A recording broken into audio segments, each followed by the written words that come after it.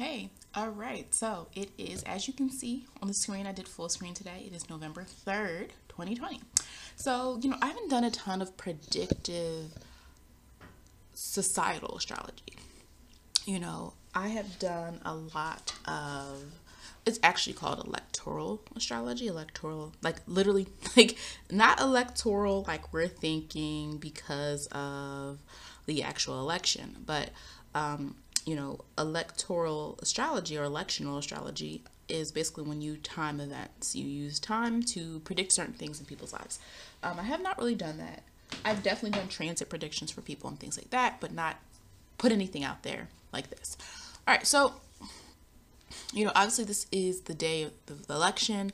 So what I wanted to do is look at, in particular, some people have questions about like, well, if it show up in a president's chart, who should be president? You look at Obama's chart, you see a lot of things showing presidency, even with Trump. Again, I've said this before, it's like, there's obviously a lot of reasons why people don't have favorable opinions of Trump. You look at that astrology, you see why he still has people who follow him. Like it's that Leo rising. I think he has Jupiter in a really good placement as well. Like, yes, and that's what's interesting about astrology. We can definitely look at someone and objectively say what we don't like that they say, we don't like what they did, and we don't like how they speak, or we don't like how they lead. But at the end of the day, the chart is going to tell you why people are still following that person. So we can look at presidents' charts to get an understanding of like, who they are and are they meant to be the president. Well, let's look here at the Neptune in Libra. Neptune in Libra here is showing us that definitely him working under Obama was a part of his fate. 10th house is career. Neptune deals with dreams and illusions and just our wants though. So it doesn't always mean illusions in everyone's chart, but it means what we want, what we desire. But it also can lead to things that happen to us by chance, or things that happen to us that are part of the fabric of our story. These are the things that we might not have specifically planned for, but they came about in the way that they did. And we have Libra here. So this does speak to the relationship, the friendship between Barack Obama and Joe Biden. Obviously, I don't believe they knew each other before all of Obama's presidency, but as you can see, they're actually a president vice president duo who actually have a friendship. It's not just these business partners. Hey, it's not like, oh, I'm done presidency, bye Joe. Like there's clearly a friendship there, and I think that this shows here that in order for Joe Biden to even have run for president, I think he did have to be the vice president, work under Obama first, in that administration. We do see here Mars in Scorpio in 11th house of networks. So Joe Biden has likely been able to really, facilitate good social connections with people. Mars in Scorpio is, as we know, very beneficial because Mars rules Scorpio. And this is a person who kind of goes for what they want. Even when we think of the fact that I know there were rumors earlier on that Obama was like concerned, like, hey, I don't want you to ruin our legacy here doing this. And so I do think, and so we look at Biden's a Scorpio sun. So he's going to want to exert or show some sense of power at some point in his life. And he has Scorpio in the 12th house of this here. And so I do think he was inspired to run because of everything that he saw going on with the current administration. So again, first and foremost, this is not a political debate channel. I had to tell somebody that one time before where they completely ignored the astrology and wanted to talk politics. Don't do it. This is not that channel. If people who know me know what I think, what I believe politically, and we have these conversations. This is not what this channel is about. This is the astrology. Okay, I just want to clear it up for some people. So point being, I think that Joe Biden, I mean, look at the 12th house. So already like his Scorpio energy mostly is in the 12th house. And so this does deal with hidden underneath the surface. I think his son being in the 12th house, he wanted power. He thought about being president before Trump ran, before all of this. He thought about it. I do think Joe Biden needed that time. I do think he needed time for people to get used to him as as someone running. I do think he needed time. Like I think if he had tried immediately,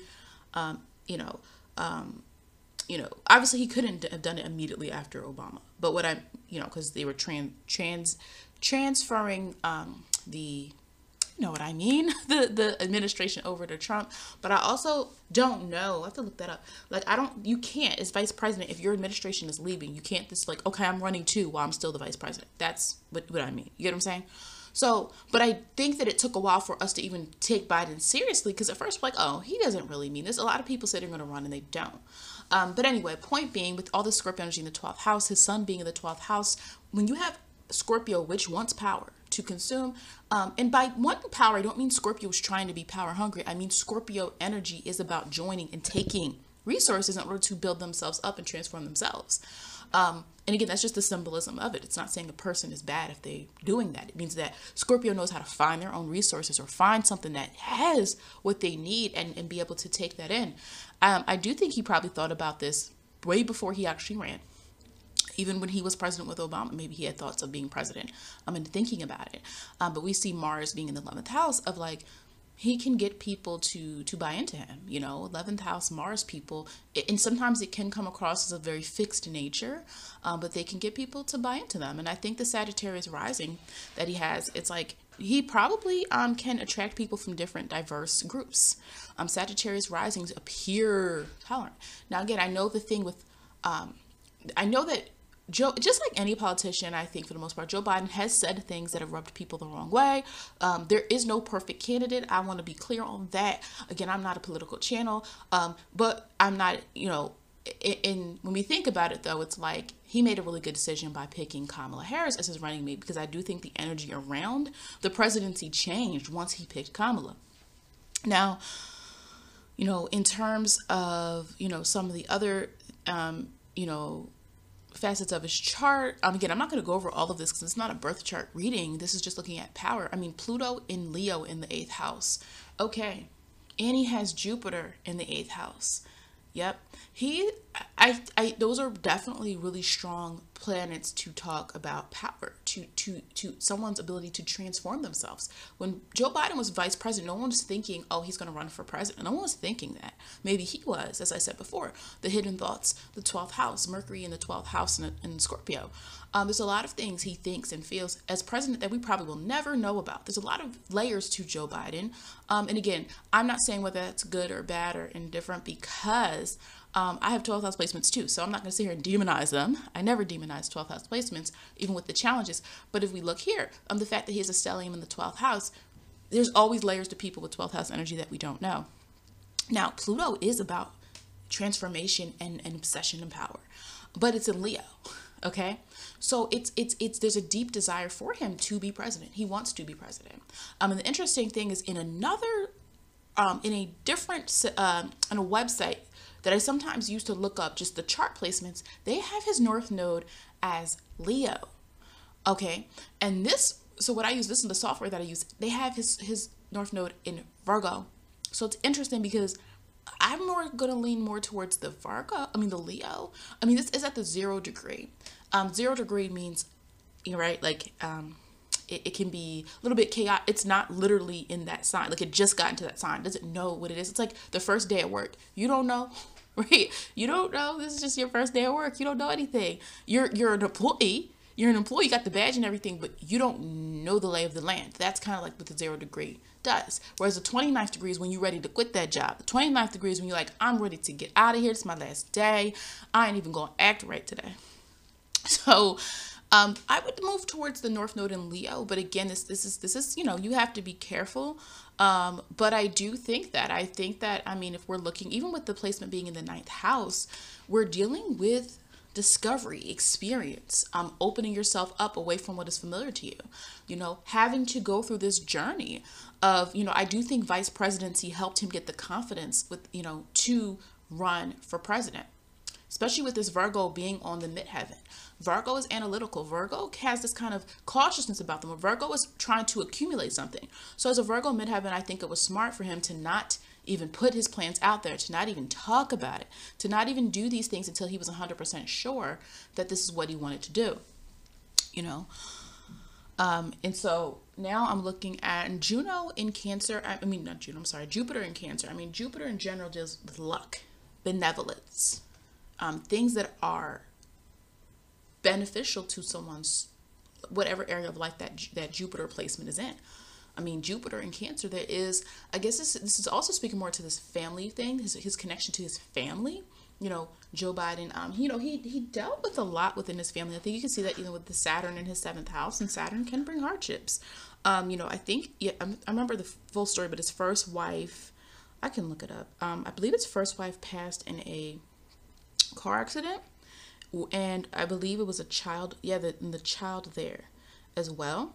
And so he does have obviously a second marriage, and he has two sons. But in 19, I just looked up 1972, his first wife and their infant daughter passed away in a car accident. And so I think like what's interesting, that is interesting, especially even with Uranus being conjunct that, right? Uranus meaning sporadic change, things that just happen, things that you can't really plan for, and Saturn, which can bring hardships. It can bring, as much as we can talk about Saturn is just, it's just a hard lesson that we're going through. For some people, it can be more of a devastating nature, and so what we're looking though for right now is the fact that here we have Jupiter, Cancer. This is really talking through his family lens as well, and him finding, I think Jupiter in the 8th house in Cancer family relating to feminine energy as well, does link to him marrying again a second time. If someone didn't have, and it lasting a long time.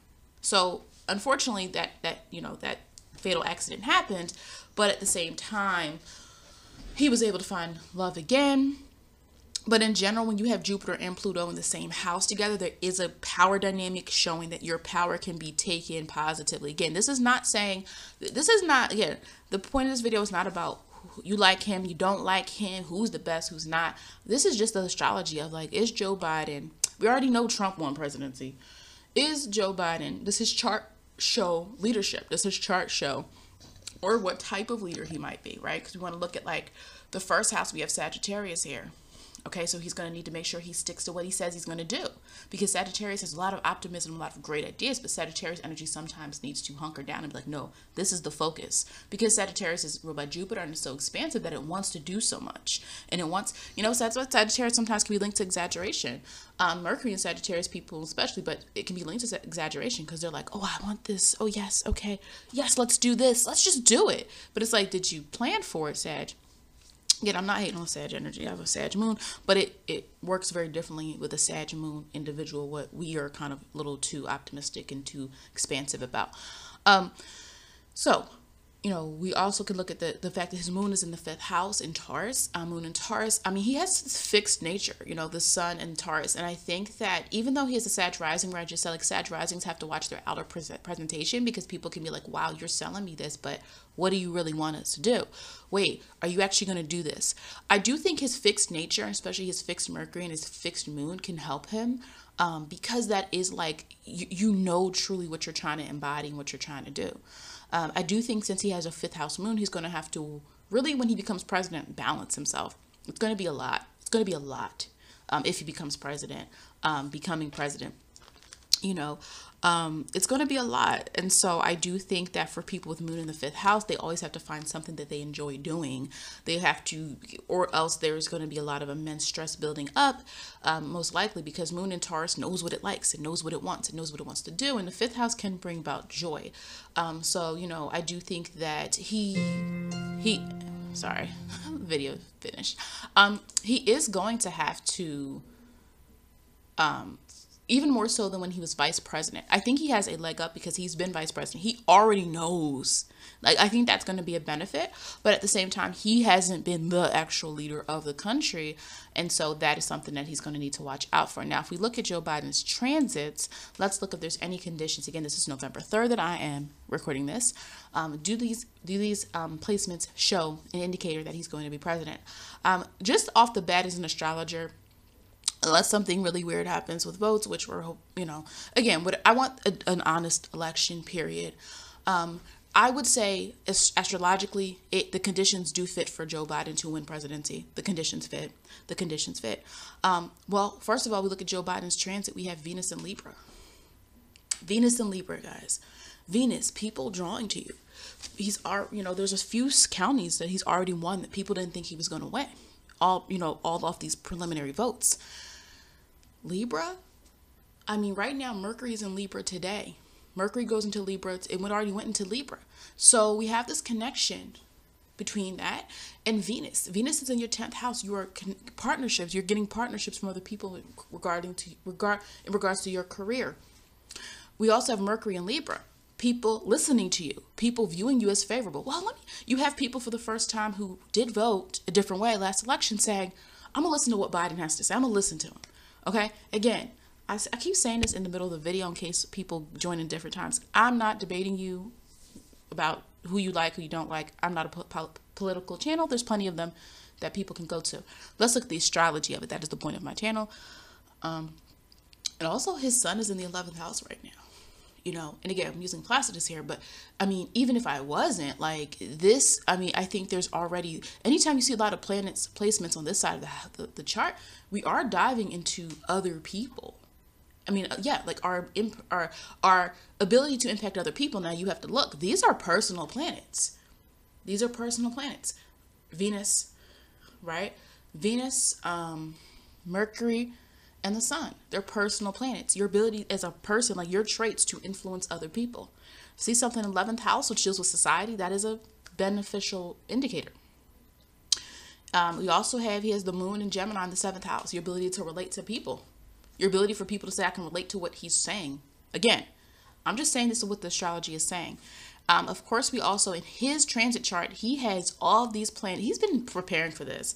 Even before he announced it, he's been preparing for this. I mean, look at this. You have Capricorn in the 2nd house of foundation. He's trying to cement his legacy. Yes, he was Obama's vice president. He's trying to cement his own legacy as Joe Biden president. And I mean, look at this. You know, we also know that Jupiter in on the 12th is when they go really conjunct. They meet up. The 22nd degree Jupiter and Pluto. But in general, all this energy of Saturn, Pluto, and Jupiter in Capricorn, it has to go somewhere. It has to manifest somewhere.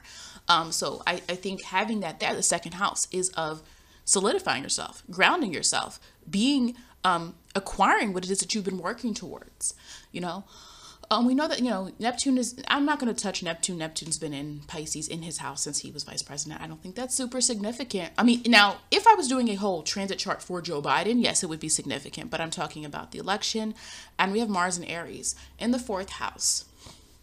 You know, when you have Mars in Aries, obviously there's direction and drive. And we talk about the 4th house of establishing yourself. I mean, not establish, I'm sorry, about home and establishing your home front and what it matters to you and what's important to you. I do think that it's really hard to, this is not really necessarily for his chart showing about his family.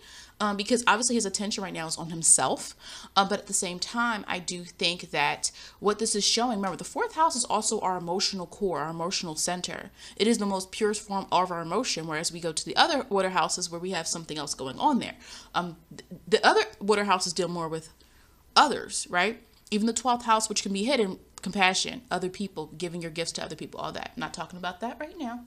The 4th house, though, I think it's like, this is an emotional thing to him. This is not just, I think he really does want it. Again, that's just what it is. It's Mars and Aries in the 4th house is showing like your drive and direction is all pointed emotionally in one direction. So yes, right now there's a lot of things that he's not even, you know, worrying about right now because he is solely focused on this election. And it is an emotional one. It's an emotional one because this is a lot of high tension. It's a lot of hard things going on right now in society. There are a lot of things that we didn't see in past elections that are a part of just our current fabric of society, people's mindsets, what people are doing. There's a lot of high emotions. There's been like, you know, there's been a lot of emotions over things that are happening in America right now. So this is a very interesting place and time to be running for president, but we have to do what we have to do. We already know that. And yeah, that is basically it. I would personally say, again, this is November 3rd, 7:08. 7:08. What am I talking about, guys? 7:08, 7:09 that I'm doing this video. And I'm simply looking at the transits to say, does this show a possibility to win? And again, I will say yes. I mean, especially that Venus, I mean, all of this here, this 10th and 11th house energy. And I know some people use whole signs and some people, but guys, even if you use whole signs, that would then place Libra in the 11th house of legality, of coming together, of 11th house, people looking at you and saying they're going to follow you, people listening to your ideology. So even if for those people who use whole signs, you still would see that. But this is why I like using Placidus, because here I'm saying it's this one right here, Venus and Libra. Venus and Libra. And it's at the 7th degree, which gives you that raw new energy. But it's not the 0 degree, where the 0 degree is unsure. The 7 degree is like, you're like, oh, let me try this. Let me try this partnership. Let me try this union.